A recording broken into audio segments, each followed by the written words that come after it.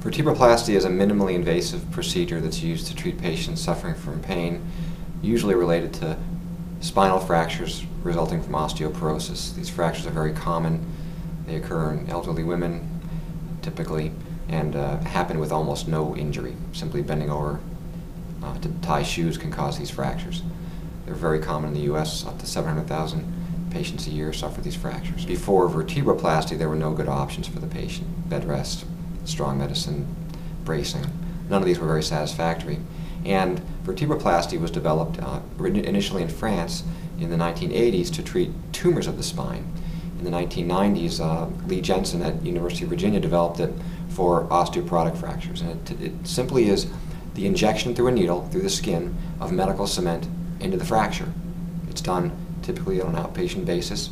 Patients are put on a table excuse me, with some sedation in their vein, and their back is cleaned off, the needle's put in, the cement is injected under x-ray guidance to fill the fracture, and the needle's taken out. Patients recover and go home. Many people say that we're stabilizing fractures. The fact is we don't know exactly how it works. There are theories. Stabilization of fractures is the most common theory. Another theory is that the cement, which gets very hot when it hardens, numbs or kills the nerves causing the pain. The point is, we don't know how it works. There have been some studies in cadavers showing that the bone is stiffened after the cement is put in, but that's hard to apply to people.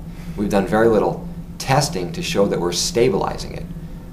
There are some other factors that make me at least wonder how much stabilization we're doing. That is to say, we've looked at large series of patients here at Mayo to see whether it matters how much cement you put in. And we found that it doesn't really matter how much cement you put in. Patients tend to get pain relief. So you would think that if we're stabilizing fractures, more cement would offer more stabilization and thus more pain relief. But we can't find that effect. Secondly, it seems not to matter how much experience the operator has when he does it. Even novices show excellent results.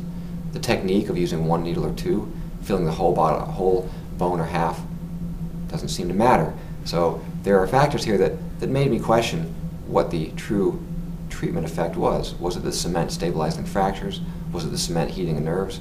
Or was it something else? This current study was funded by the NIH. It was an international trial. And the point of the study was to determine whether the cement itself was the real agent in allowing these patients to achieve the obvious benefit from the procedure. So what we did was we did something called a randomized controlled trial, which is felt to be the best way to study the effect of a medication or an intervention. So we took patients and, of course, consented them and told them about the study beforehand. We brought them to the procedure room. We did everything as we normally would do, up to a point. The patient was put on a table, usually on their belly or their side. Medication was given by vein to sedate them and get rid of pain. Their back was cleaned off with a surgical scrub, and then Novocaine was put under the skin and on the bone, as we normally would do before putting the larger needle in for the cement. At that point, before putting the large needle in, we, quote, randomized the patient. That is to say, we opened the envelope to tell us whether they were going to get the full vertebroplasty or what we called the control intervention.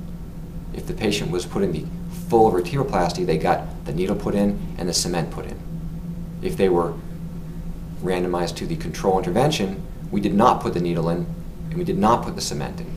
We simply pressed on their back and opened the cement in the room, has a very strong odor, to simulate the procedure. They did get the Novocaine in the bone, but they did not get the cement. Both groups of patients were recovered and sent to the outpatient area for discharge. We did not tell either group of patient what procedure they had had. We followed them very closely, at 72 hours, 7 days, 14 days, 30 days, up to a year. The results that we published recently were up to 3 months. We don't have all the 1-year data yet. And we looked at features that are most important to the patient, including pain and degree of dysfunction from that pain. Those are what we call the primary or most important outcomes. The results of this study are shocking to most people, surprising to me. We found in both groups equivalent improvement in pain, equivalent improvement in quality of life, equivalent improvement in dysfunction related to their back. And this was at every time point, 3 days, 7 days, 14 days, 1 month.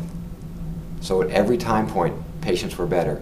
Even the patients in the control arm had immediate pain relief.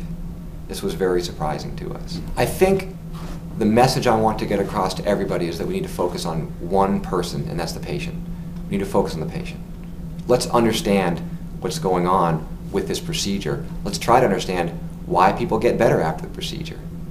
Again, we didn't say that the procedure doesn't work. We said it does work, like every other study said it does work. Our patients got better too. The strange thing is they got better with or without cement. What does that mean? Well, it could be that we simply enrolled the wrong type of patient, that the patient that we put in the trial is not really representative of the patient being treated out there today. Patient selection is important, and like any clinical trial, our results only apply to the type of patient we selected. Now, I think we selected patients that are representative of what's going on in the country. If you look at the numbers of augmentation procedures done, if you combine vertebro and kyphoplasty, industry estimates are that up to 175,000 of these procedures are done a year.